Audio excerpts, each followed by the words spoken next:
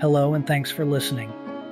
The following is the audio version of the book, You Must Be Born Again. Both a printed version and ebook version are available. To request either one free of charge, contact me at the email address listed here. There are additional footnotes and references included in the printed and ebook versions, so it may be worth your while if this topic interests you.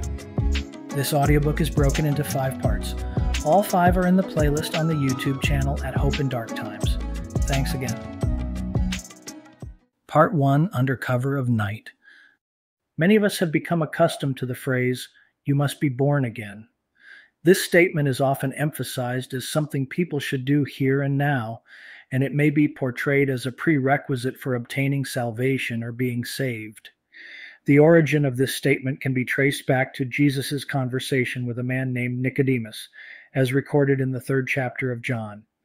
Nicodemus, a Pharisee, a teacher, and leader among the Jews, approached Jesus under the cover of night, likely to avoid being seen by his fellow Pharisees. After acknowledging that he and many other Pharisees secretly recognized Jesus as being sent by God because of the miraculous signs and wonders he performed, Jesus spoke candidly to Nicodemus. "Truly, truly, I say to you, unless one is born again, he cannot see the kingdom of God." John 3:3. Nicodemus found this statement perplexing and inquired, "How can a man be born when he is old? Can he enter a second time into his mother's womb and be born?" John 3:4. Nicodemus was approaching the matter in a purely literal sense, and obviously the mechanics of it would not work. In response, Jesus clarified, saying, "Truly, truly, I say to you, unless one is born of water and the Spirit, he cannot enter the kingdom of God. That which is born of the flesh is flesh, and that which is born of the Spirit is spirit." John 3:5-6. Jesus went on to urge him, "Do not marvel that I said to you, you must be born again." John 3:7. Jesus further asked, "Are you the teacher of Israel, and yet you do not understand these things?" John 3:10. What in the world did Jesus mean? Even Nicodemus, a Pharisee deeply knowledgeable in the Scriptures, struggled immensely to grasp this concept. It might surprise you to learn that it was during this dialogue with the Pharisee Nicodemus that Jesus delivered his renowned and widely recognized statement found in John 3:16. "For God so loved the world that he gave his only begotten Son, that whoever believes in him should not perish but have everlasting life." NKJV. Remarkably, these were the words spoken by Jesus to a Pharisee who had approached him discreetly under the cover of night and not to a crowd of people. We shouldn't criticize Nicodemus for struggling to understand Jesus' reference to being born again.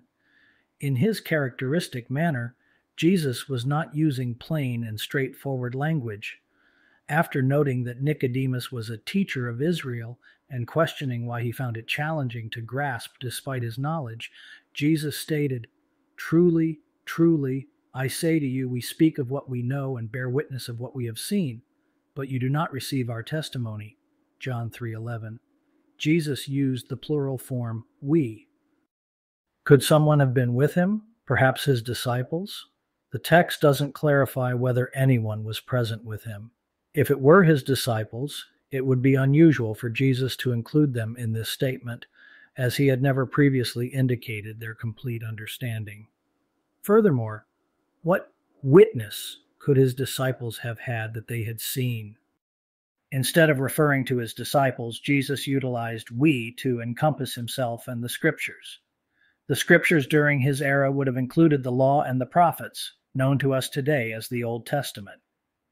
By highlighting Nicodemus' role as a teacher of Israel, Jesus directly connected these Scriptures to the conversation. On a separate occasion, Jesus had conveyed to a group of Pharisees, "You search the Scriptures because you think that in them you have eternal life, and it is they that bear witness about me, yet you refuse to come to me that you may have life. For if you believed Moses, you would believe me, for he wrote of me." John 5:39-40 and verse 46. In the ongoing conversation with Nicodemus, Jesus conveys to him, "If I had told you earthly things and you do not believe, how can you believe if I tell you heavenly things?" John 3:12. The suggestion here is that Jesus had initially used a tangible, biological, and earthly illustration to describe a heavenly or spiritual concept in his statement, "You must be born again."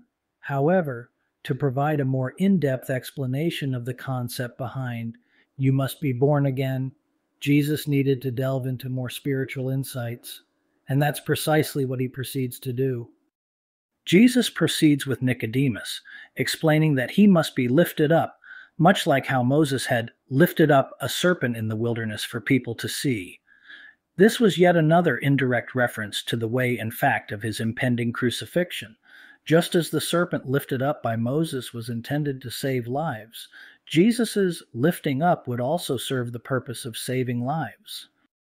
Considering this context, we should revisit the initial question: what was the intended meaning behind Jesus' statement, "You must be born again"? It should be evident by now that he did not mean re-entry into one's mother's womb for a physical rebirth. Jesus provided a clue that the answer could be found within the scriptures of his era, the Old Testament.